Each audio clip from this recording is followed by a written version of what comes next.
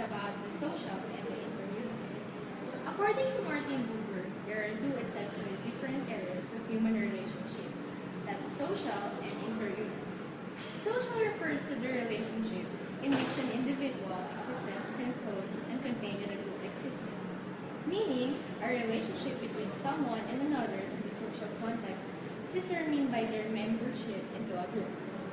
A great example of it would be that Bon and Venus share a social relation because both of them are Filipinos. To further explain this, individuals are socially related to each other since they belong to a group of humanity. It also highlights that in the social realm, personal relations rather been inclined to be suppressed. This is to maintain a collective attitude so that a group continues to exist. Buber has given an overall example of social relations from his own experience. He joined a procession consists of people who are supporters of a deceased influential man. Each person felt sadness, but hardly know one another. The bond that is existing between them is a social one, but not interhuman. So for the next area, it's interhuman. Interhuman happens between a person and another, wherein a person becomes aware of the other as a unique individual. Buber also stated that the realm of the interhuman goes far beyond sympathy. The sphere of the interhuman is one in which a person is confronted by the other. We call it unfolding the dialogical, meaning they are participating in a dialogue or they are conversing.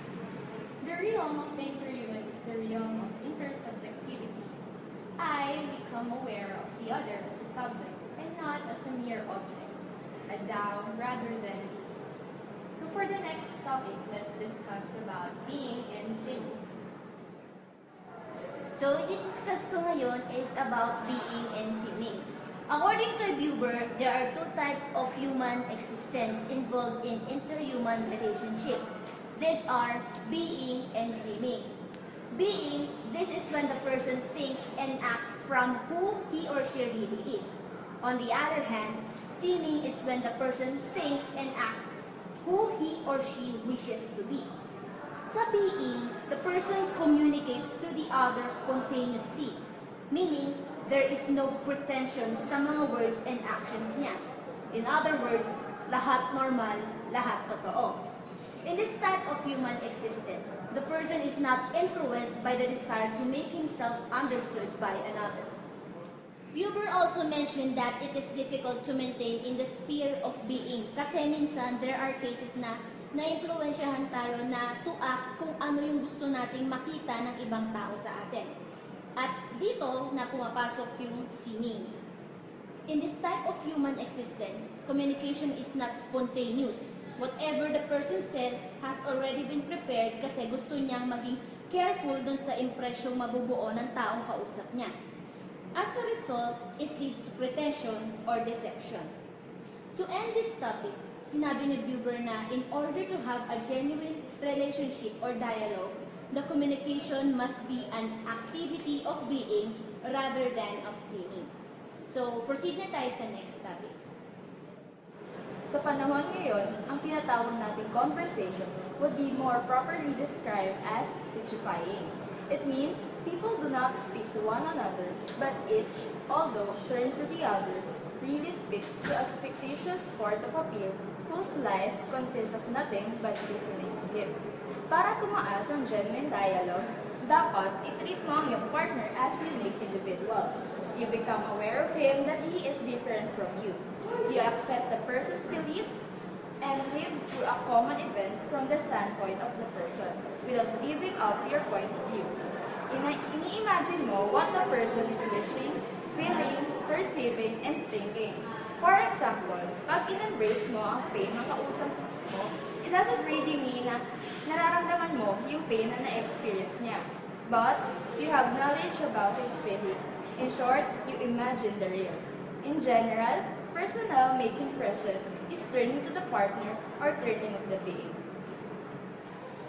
There are two things which impede or slow the growth of life between men, which is the invasion of seeming and the inadequacy of perception. And now is the third. According to Buber, there are two basic ways affecting men in their lives and their attitude in life, which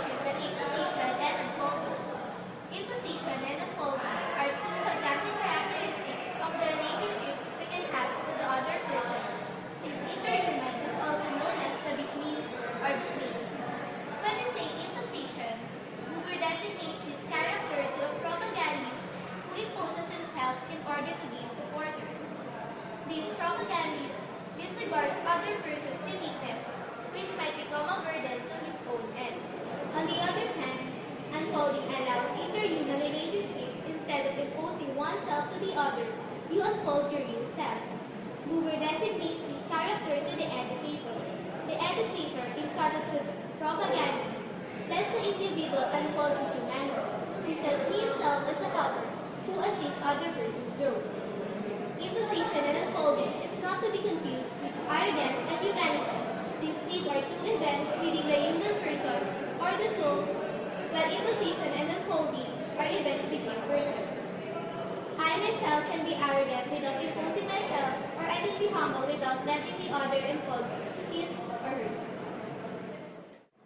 So, for the last part of this presentation, tatalakayin ko naman ang all about sa genuine dialogue.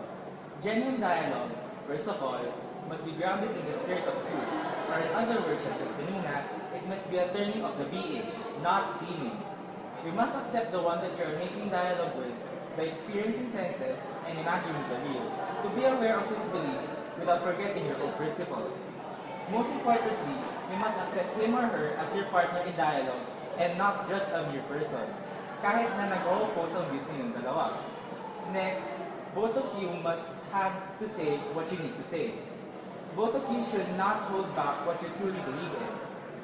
Next naman, you should need to resist the temptation of having semblance o yung pag-iisip about what you look like from the other. Do not bring attention to yourself. Rather, say what you need to say at the moment. If you both get all of these criteria, your dialogue can be deemed successful and fruitful. Oh, and one more thing. If, for example, in a group, you do not have to talk all the time during the dialogue. You just need to say what is on your mind when you need to say it. Of course, you will not know when to say what, because a good dialogue is always spontaneous and is not scripted beforehand. You just need to feel that moment, that urge to speak up your opinion. And when that time comes, your voice will indeed be heard. And dito nagtatapos ang ating presentation.